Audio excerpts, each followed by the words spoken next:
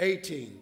And when he was come into the ship, he that had been possessed with the devil prayed him that he might be with him.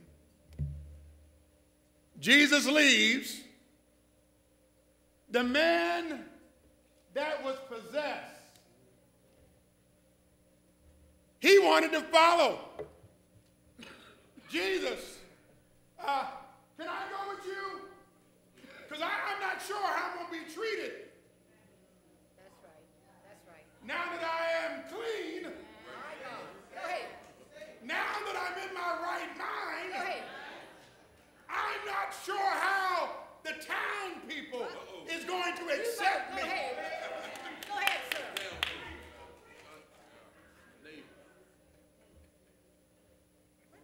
Go ahead, sir. Some of you in here won't allow God to deliver people without you putting your lips on them. Go ahead, sir. You better go ahead. What you say? You always trying to figure out, well, how long is that going to last? Go ahead, sir. Well, how long did it last with you?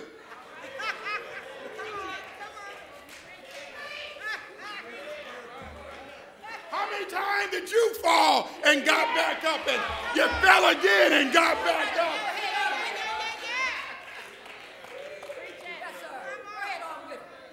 But it was God's mercy and his grace.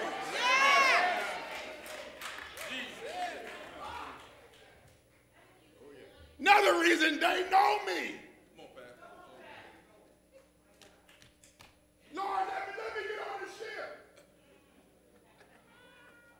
I want to go with you.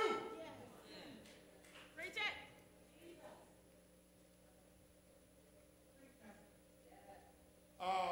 No. Please let me go.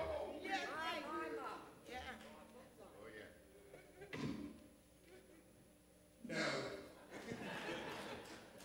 What I need you to do, go back where they know you.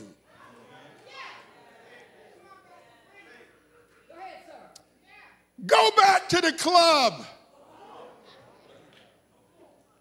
Go back to Jonesy's.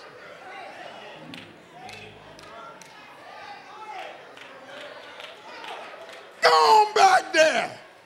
Now that you're saved, go on back there. Get you a seat at the bar and order Coke all night long. Just go on back there. No, you're not going here with me. I am the light, but I need some light where there's darkness, so you go on back.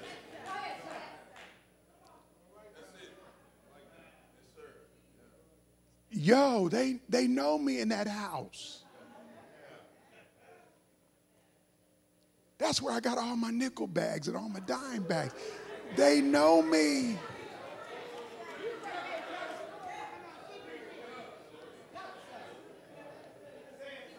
Go.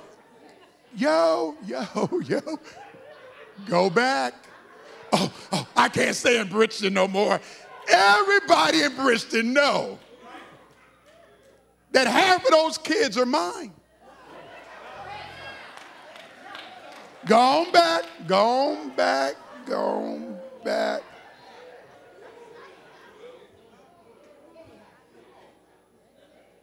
No. I feel better if I go with you. Go on back. Matter of fact, go on back and get on the choir. Because I want to see some of your boys that you used to hang out with now see that you're in the church and you're lifting up the name of Jesus. Go on back home. We got too many folk that want to go over here with Jesus and won't testify at home. Go on back.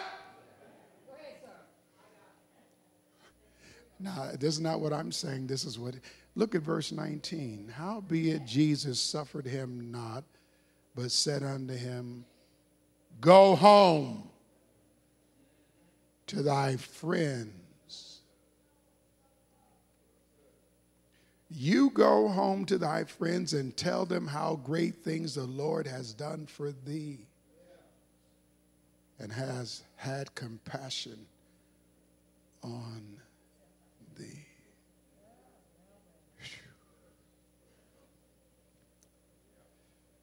See, some of us have great testimonies with the folk that don't know us.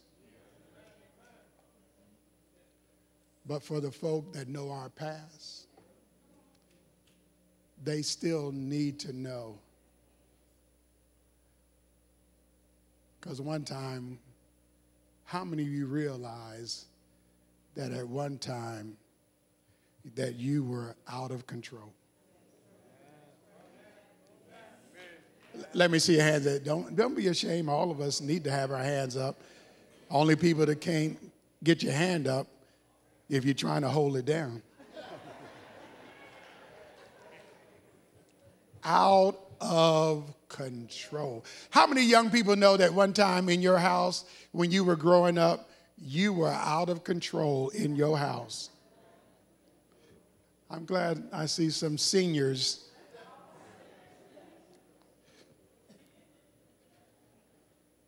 Out of control. But look what happened. Howbeit Jesus suffered him not, but said to him, Go home to thy friends and tell them how great things the Lord has done for thee and has had compassion on thee. We are to know him, but we're also to make him known. And your witness and your testimony has its greatest impact to the people that know you from the past. Because some of them will walk away and say, if the Lord can do it for him or do it for her, I know he can do it for me.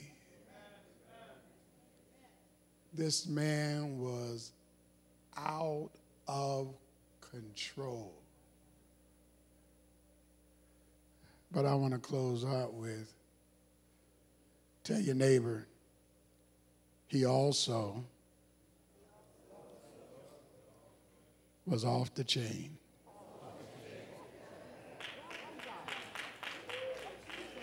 This brother had all of his chains broken. Now, that 20th verse says, he not only stayed at home, but he went to 10 other cities and told them about Jesus. Acts 1:8 says, and ye shall receive power to do what? To be my witnesses. First in Jerusalem, then Judea, Samaria, and then to the uttermost part of the earth. He didn't allow this man to follow him, but he sent him back to his own country and told him to tell everybody what the Lord has done. How many of you in this room have something to tell somebody about what the Lord has done? Who has a testimony that say if he needs somebody to testify, I can tell you about what the Lord has done. And that's why I know that sometimes we get a little loud in here.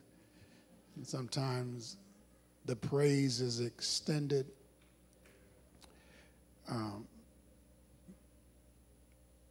But don't judge my praise to your praise.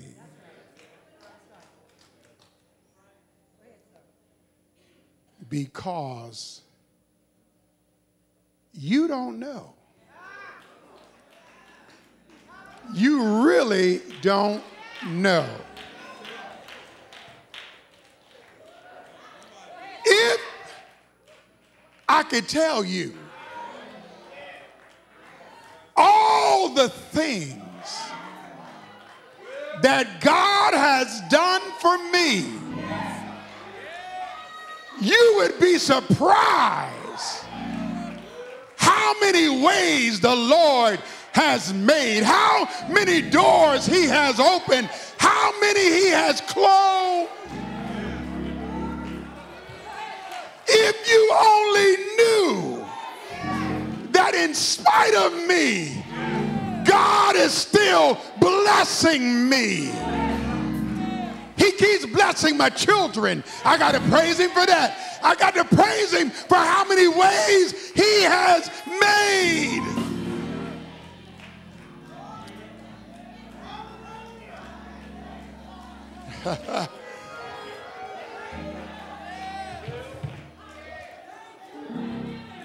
Say, neighbor, now I can see why sometimes you are off the chain. Now I can see why sometimes you are out of control because of what God has done for me.